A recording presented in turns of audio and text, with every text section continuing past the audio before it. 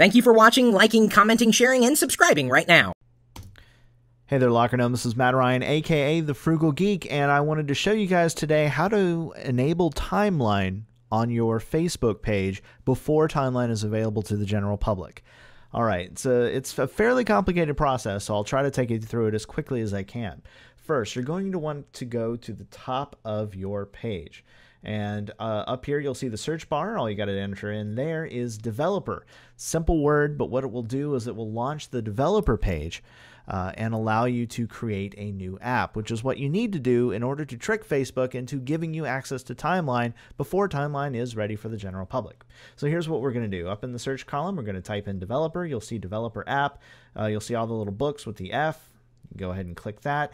You allow it, which will not tell everyone in the world that you're using it, but it will enable it on your profile.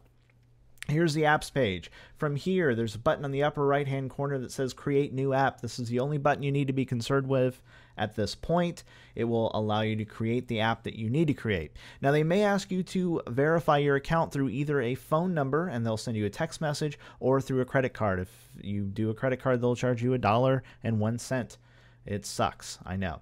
All right, well, you hit Create New App, and you're going to want to give it a display name and a namespace. Namespace has to be lowercase, all one word, and at least 7 characters. It's got to be unique. So whatever you want to put in there, go ahead and put in there. I put Matt Ryan Timeline Test.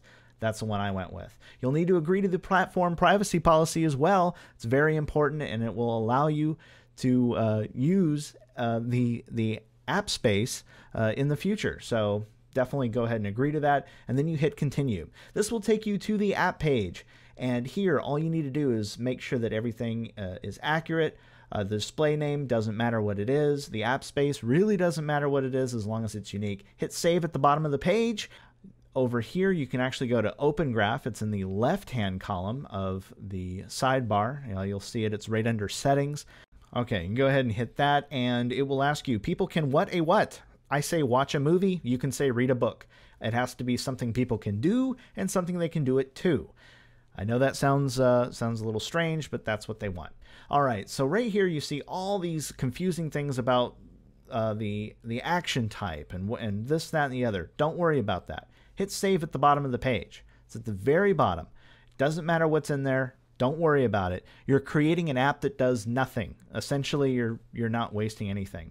Now, if you go to your profile at this point, you'll see a Get It Now button. You click that and you're done.